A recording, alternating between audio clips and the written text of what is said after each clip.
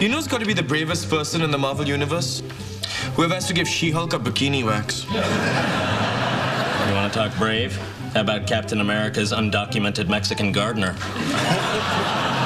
He's not braver than whoever uses the bathroom after the thing. As usual, you're all wrong. The bravest person in the Marvel Universe is the doctor who gives Wolverine his prostate exam. How